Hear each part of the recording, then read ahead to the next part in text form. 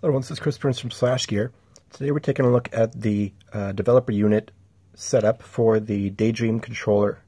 Now, what you're seeing here is the general size of the controller, how it's going to be when it ends up coming out later this year, as set up on a Samsung Galaxy S7. You can set this side of the equation up on basically any phone, just so long as it can run a newer version of Android.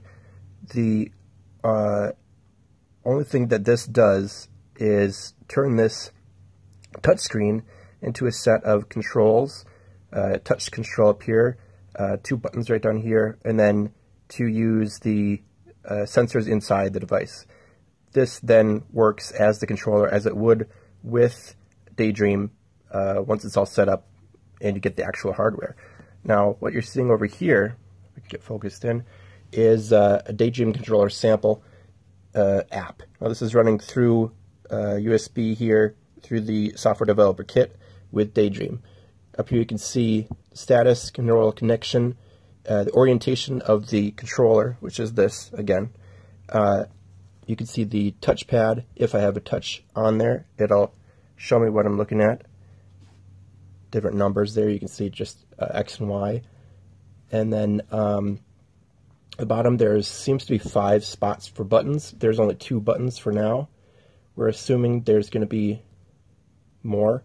As you can see, if I tap hard enough here, you can see that there's a 3rd button that pops up there.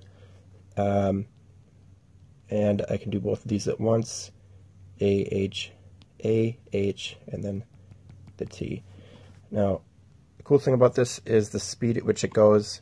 You can see it's keeping up pretty well. There's obviously going to be some latency in that we're connected with Wi-Fi at the moment. That's how this is connected to the other. In the future, it might be Wi-Fi direct or more with Bluetooth. We're not sure.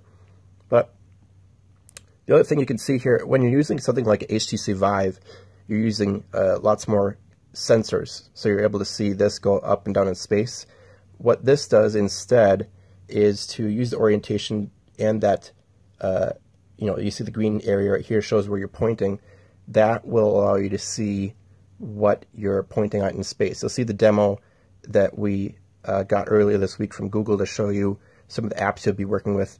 Instead of moving up and down in space, you're only assuming that this controller is pointing to the direction that you want it in, if that makes sense. Once again, this controller will be coming out later this year. Different manufacturers will be making it. Google will be making one too.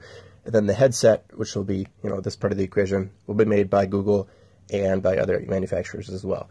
Based on a smartphone, this is a Nexus 6P, by the way. That's the only device you can develop on for now, and we'll see more in the future. Check it out.